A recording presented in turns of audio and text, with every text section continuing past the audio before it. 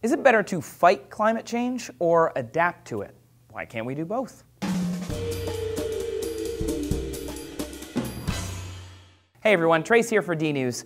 Coral reefs are a crucial part of our ecosystem. They're living creatures supporting thousands of species of fish, including many kinds that we eat. In 2006, there were 2 corals on the endangered species list.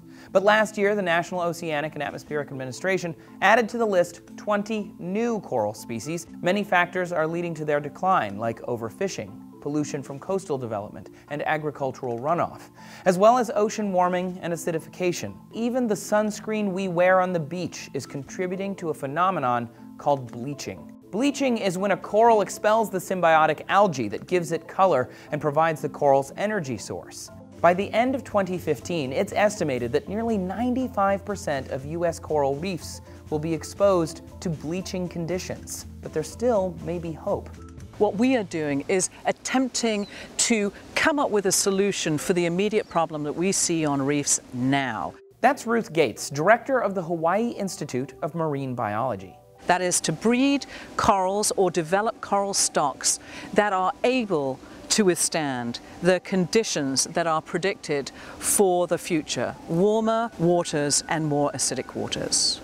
Dr. Gates has been studying coral for 3 decades, witnessing these animals go from vibrant underwater cathedrals to dead, colorless fields of rubble. She and her researchers are helping corals adapt to a changing environment more rapidly than if they were left on their own. We are taking adult corals and giving them experiences that we hope will translate to the next generation. If we think the adult is a super performer, we want to know whether or not this next generation is also a super performer. These super corals had offspring that were better able to withstand harsher conditions. We've been able to effect a change in their biology in a very short period of time that allow them to now be more resistant to stress. Now the researchers have to wait and see how these lab-conditioned corals perform out in their natural habitat. Gates's work is not a one-size-fits-all solution. Different species of coral adapt to different environmental conditions in different parts of the world. The next challenge will be to figure out how to breed super-performing coral on a larger scale.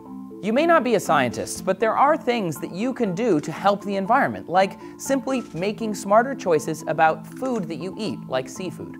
To learn more about that and other things, check out racingextinction.com. There's a ton of great info about what you can do to make a difference out there. Thanks for watching DNews, everyone. Let us know down in the comments what you're doing to help the environment as a whole, and keep coming back here every day for more videos.